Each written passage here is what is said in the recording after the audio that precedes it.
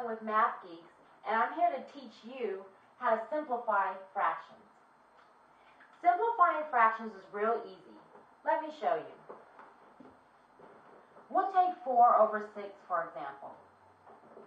Now our first step is to simply break these numbers down.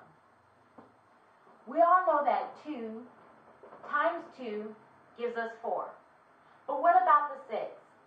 You guessed it, 2 times 3.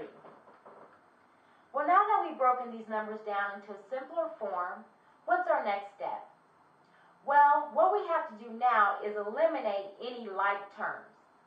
So we can take this 2 here and get rid of it and say goodbye to this 2, 2. Now what we're left with is 2 over 3.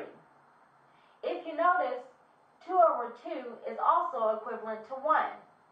So in all actuality, we're simply multiplying 1 by 2 over 3. So what we're left with is 2/3.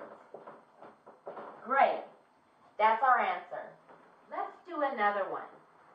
This time we'll take 12 over 26. Now just like before, we simply have to break these numbers down. So for 12 we get 3 times 4. And 26 will give us 2 times 13. So what's our next step? Yes, you remember, we have to eliminate any like terms. Do you see any like terms here? I don't think so. So what do we do now? Well, we'll just have to break it down a little further. So now we have 3 times 2 times 2, which gives us 12.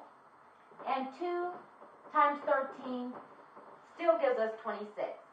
So we simply broke the 4 down further to 2 times 2. All right, are we ready to eliminate our common factors? Yes.